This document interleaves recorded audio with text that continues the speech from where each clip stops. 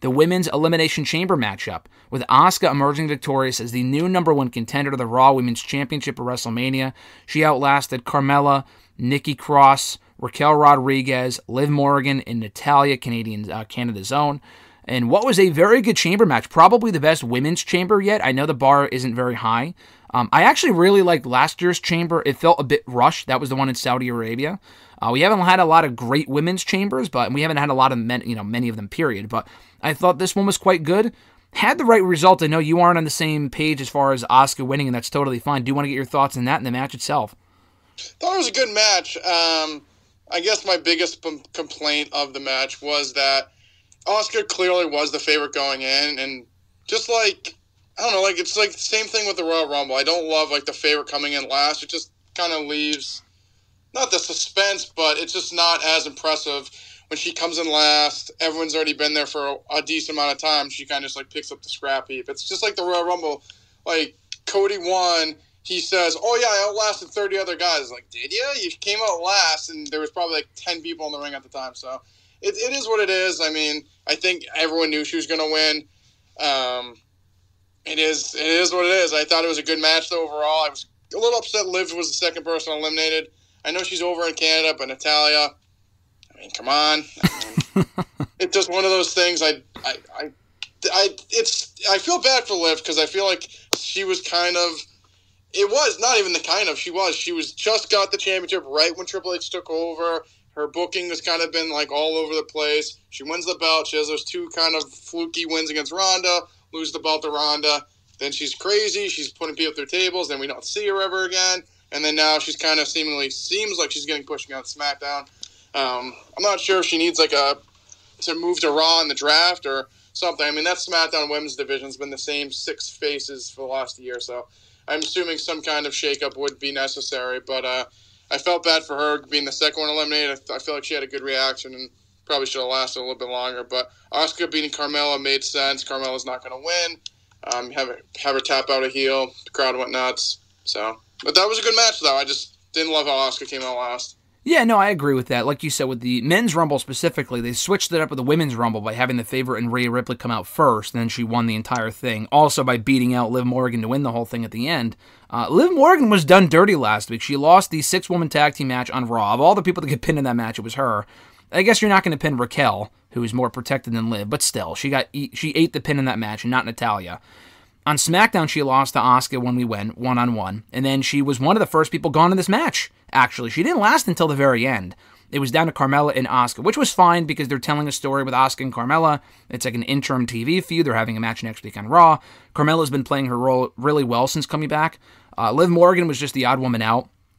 But what do you think for Liv, now that we're on the subject of her, what do you think her road to WrestleMania looks like? Do you think with people like her, Raquel, who we had a chance to chat with, and I'll put up the interview at some point on the YouTube channel, but she was great to chat with both on camera and especially off camera to both of us. She was awesome. I want to see her do well. What do you think like the road to WrestleMania consists of for them? Do you think they just get paired up because they've been teasing an alliance and they get put in like a #1 contenders tag team match at Mania?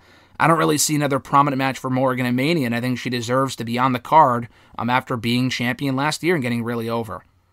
Yeah, it's very hard to say. And that's like, I feel like it's so, not stereotypical, so lazy. Like, oh yeah, put her in the women's Mae Young, whatever they call it, the Battle Royal. I don't even know if they did it last year, but I mean, she deserves to definitely be on the card. I just don't really know exactly where you put her. Like I said, maybe they do what they did a few years ago, and like I think it was WrestleMania 36, like the first night they did like the first #1 contenders for the tag team belts, and then the second night they had the match for the championships. That's right, 36, right? They did that at 37, I think. Okay, my bad, 37. But, I mean, I guess you do that because, like you said, I feel like her and Raquel definitely should be on the card. I think it would be a big mistake to not have them on there.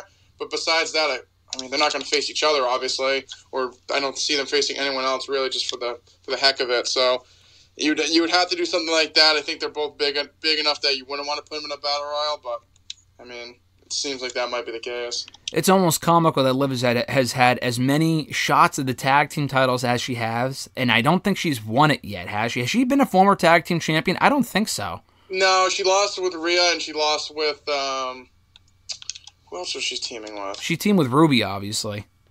Yeah, but didn't she team with someone else? She teamed with Rhea Rhea. and Tegan Knox as well.